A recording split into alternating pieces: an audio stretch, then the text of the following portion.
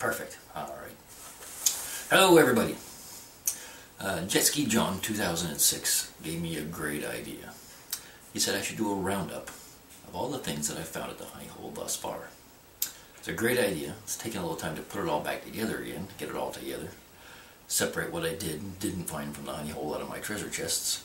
But I believe I've gotten it all now. I'm certain there's a few things I'm missing and a few things I've thrown away or given away. But it's pretty much all here, and it is quite the hoard, I must say. The honey hole has been very, very gracious, very generous to me. It is my little treasure trove. I go to it most every evening, and well, every evening I can when it's not rainy or when I'm not too sore from the night before. And I sift through it and see what it has to offer, and it has given me some beautiful gems. So let me readjust the camera. We'll get it all set up, and I'll show you what I found. 1 second. Hot rocks. They're a pain in the butt. We all get them, but they're hot rocks. Then there's other utensils, like I'm sure this thing here is a farming utensil of some sort, with a big spike sticking through it. What it's for, I don't know. Maybe Bob's digging it will know what it's for. If you know what that is, Bob, give me a holler. Tons of square nails, round nails, rose head nails, spikes, tent pegs. That's what I believe this thing to be.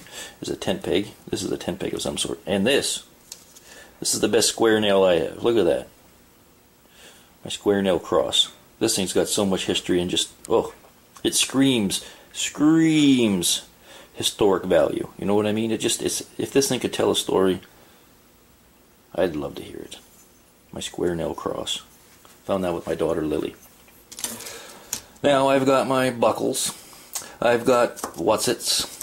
I've got measuring tapes from day one, I think. This is the first measuring tape ever invented. Look at that poor bugger.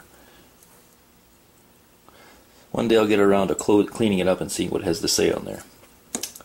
I got fishing lures. I got chokers. I got keys. Check out that square nail. I think that's a horseshoe nail. Remember the jacks? Remember we used to play jacks? I remember jacks. Some buckles. Spikes. More square nails. This thing, I have no idea what it is. It looks like some sort of a chisel head or something or other. It's been there a couple days, that's for sure. I don't know what that is. I got my bottle opener. Again, this thing here, I don't know what it is, but it's got some sort of, it's like teeth on the ends. You see that? Like fingers or serrations? Don't know what it is or what it would be used for. But came out of the honey hole. Bottle openers. Cap guns. Rustler Texan. I don't know what it is, don't know what it's from, but that's a cool little cap gun. I'm assuming it's a cap gun. We got some harmonica reeds. I don't think they ever made it onto video. A wooden handled nail, jackknife. The end of a horseshoe. Busted off old horseshoe. Looks like it's been cut, does it not? Look at that. It's been sheared some way. Another little buckle, a piece of a buckle. What's left of a buckle. We got a very old Crest toothpaste tube. When before it was Crest, it was Ribbons Dental Cream. See what it says, Crest. Does it say Crest? Yeah, Colgate, sorry, not Crest. Colgate. Colgate toothpaste. That thing in great shape. I got two of them. Another bottle opener. I got the world's smallest crescent wrench. Look how old that thing is. Completely corroded. Part of it's even missing from the corrosion. Just little chunks of it missing out of it. I got some cool buttons. Listen to this writing on the back. I don't know what it is. Very cool though. I'm assuming it's a button. I got my Province of Ontario button. This thing is awesome. That's got to be just some sort of military uniform or something or other. I'm not sure. But I love it. I only put 2 bottle caps out, but I probably took 10 million out of there. Well, 5 million of these. Shotgun shells. Look at this one. Dominion of Canada. Maxim. Made in Canada. That is an old shotgun shell. 12 gauge. Got a little 12 off of the crimped area here.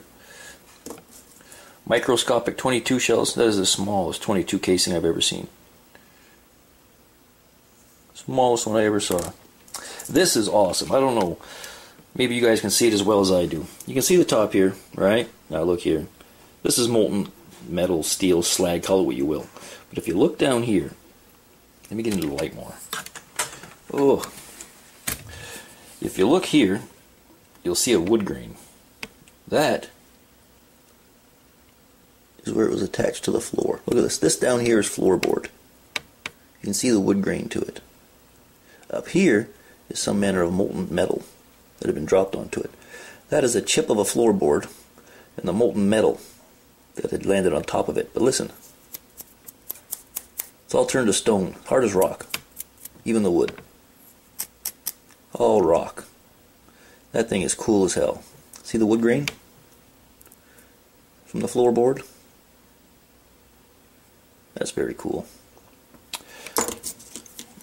I don't know. Really, I don't know. A couple of marbles. Marbles. And as I said, there's things on here I haven't put into video.